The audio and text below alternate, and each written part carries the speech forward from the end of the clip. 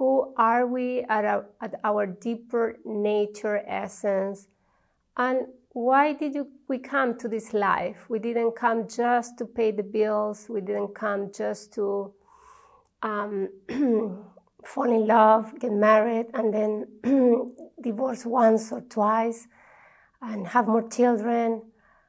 We came for all of that, but also, what did we really come for?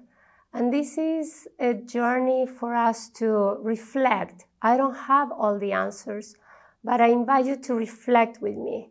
After many years of going on this journey myself, wondering what is the meaning of life, and having had children, and following the path of shamanism, of yoga, having teachers from the Buddhist tradition, and just being through life with many beautiful masters and mentors, and always asking, wondering, why am I here? What did I come for?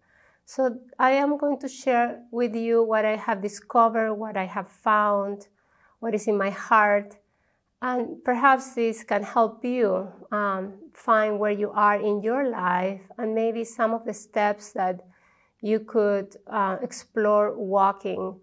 And I invite you to open sacred space so we can start feeling rather than only thinking. So we're gonna call on the directions and the medicine of each direction, the guide, the spiritual guide of each direction. Where I come from, these are serpent in the south, jaguar in the west, hummingbird in the north, and eagle in the east, or condor from the Andes. And then, of course, we are standing on the earth, Pachamama, we say in Quechua, and the Great Spirit all around us.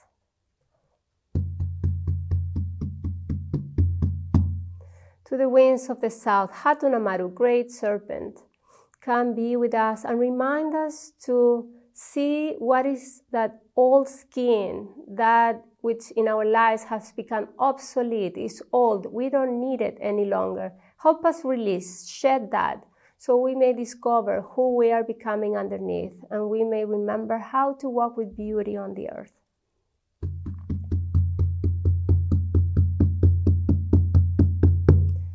To the winds of the west, jaguar, Otorongo, great jaguar, help us be fierce as we journey to remember our true nature. Help us see in those places where we haven't dared to see before, in the shadows, in the dark places. Help us see deep within and far without. Aho.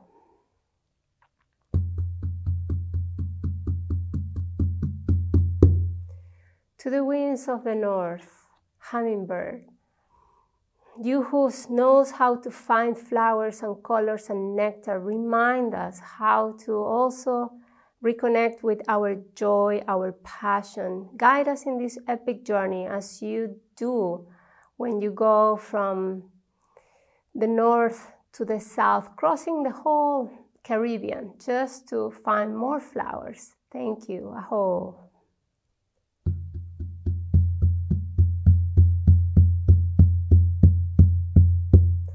To the winds of the east, eagle condor, you who flies with great perspective, wing to wingtip with great spirit, help us see our lives from the great above and also see the details of what is important for us to remember our becoming, our most auspicious destiny. Aho.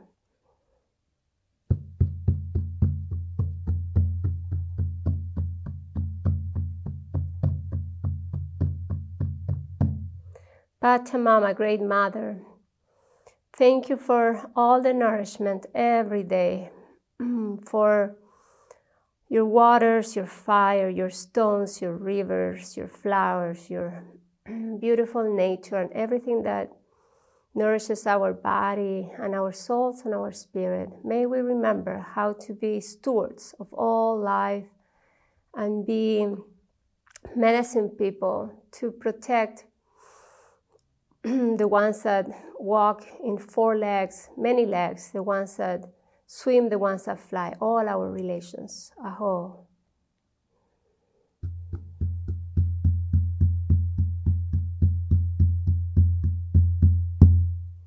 Great Spirit, Mother, Father, you who sits in the south, the west, the north, the east, and all directions, come be with us and embrace us so we may recover our passion and that which we have left somewhere behind long ago, so we may wake up in our lives with new vision and fresh heart and believe again in the mystery and magic of life. Aho. Thank you, everyone.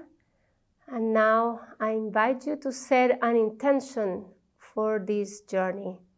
So we can all light our candle and set the intention. I invite you to get your candle and we are going to set the intention for the journey. So I'll get my own candle. And I offer this candle to all of you, to all of us, to this journey, honoring the directions as we just call them, and Spirit, and Pachamama, Mother Earth, Mother Water, Mother Elements. We're going to offer a little bit of Palo Santo, sweet smoke, to invite the ones that are hungry and upset to relax and find their own healing. So a moment of silence, offering this sacred smoke to anyone that needs it, anyone that's here and hungry and in need of healing. And I set the intention to share my wisdom with impeccability, integrity, with an open heart, and may help you, and may help all our relations, all life. Aho.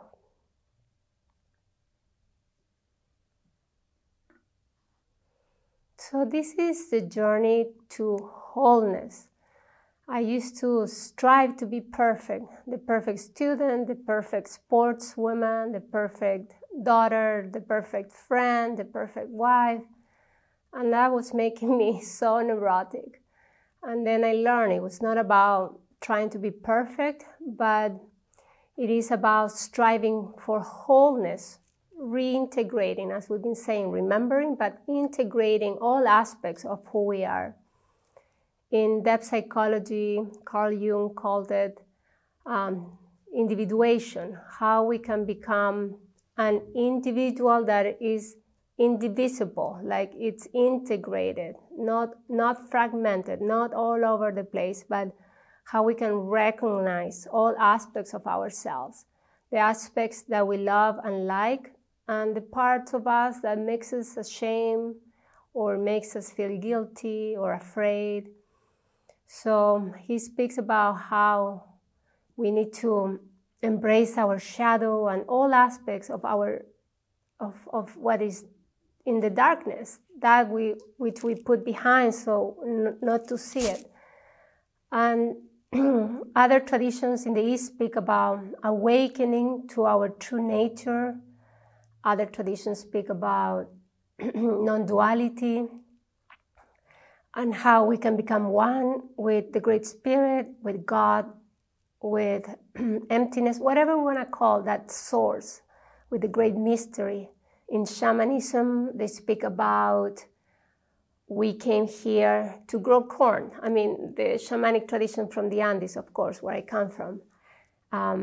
In the Peruvian Andes, they are masters at growing corn, all different colors, like white and big kernels, and then you have small kernels, and you have orange and red and purple, and they make chicha, these drinks out of this purple corn. I mean, it's so beautiful. And then one ear of corn can have many kernels of many different colors. They really are alchemists. So they always have these metaphors about growing corn. And yes, we did come to grow corn and be alchemists, like not just pay the bills, not just drive around to fulfill our duties and go crazy and get on the hamster wheel, but we came here to be alchemists. But then they say, not just to grow corn of all colors, but to grow gods. So in a way, this means we came to realize who we are as infinite beings, not separated from the stars, from the cosmos. So in depth psychology, they speak about self-realization, and this self with uppercase S. So like this higher self that it's really always striving for our ego to integrate, for us, for our consciousness, to integrate everything that does belong to us, including our joys and our pains and sorrows. So everything that we are, from little to great, from light to dark, from being completely confident to being completely afraid, all of those things. So how we can embrace everything that we are, and that makes us less neurotic, psychotic, and more present, more here, more authentic. And this is what this journey is about also, to self-realize, to individuate, to grow gods. And remembering that we are one with the ocean. Though we are a wave, we are an individual with its own shape and form, its own feelings. We're also the ocean. We are a breeze, but we are also the whole sky. So remembering everything about us. And we may choose any path to go on this journey of self-discovery. What's important is that we go on a path, because all paths, as long as we are curious, as long as we really pay attention to our experiences, beyond just being obedient to ancient texts and ancient dogma, dharma. So what is important is that we keep our curiosity alive, that everything that we learn, we test it with our own experiences. There are many ways many paths to explore who we are. Many spiritual paths, mystical paths, and you might be following one. But also there is the path of just contemplation. People that love nature, that love biology, that love life, that love for life, that is what keeps us curious, to want to know more and more. So it doesn't matter which path we use or choose, is what keeps us awake, aware, curious, learning about ourselves and about life in general. And as long as we do that and we're present, we're going to be learning. But the moment that we just follow the great teachings or the great ancient texts, and we just follow the great gurus and mentors, and we just follow their words, and it's another thing we do, and it becomes automatic, then we are going to just get stagnant. So I invite you to really be curious, to explore, to ask questions, to be in inquiry. And as I give you these teachings, I'm also curious and see how else can I explore these steps of the 13 moons. I have a great friend who is a neuroscientist, has written many books, and his grandfather was also a neuroscientist, and his father. So it's really 3 generations of just great wisdom and knowledge and scientific knowledge. And And one day I saw him like so happy and open and not worried at all like other times. And I said, what happened to you? What has happened lately in your life? I had not seen him for a while. And he said, well, I looked through that microscope for so many years, like my father and great-grandfather, until one day I came through the eye of the needle into the other side. So from looking deep, deep, deep into the brain, I came out and I saw the great space. I saw the planets, the cosmos. And that's where I am right now, he said to me. And he was feeling so liberated. So he chose the path of science, and others choose spiritual paths, but anything, stay present and be curious.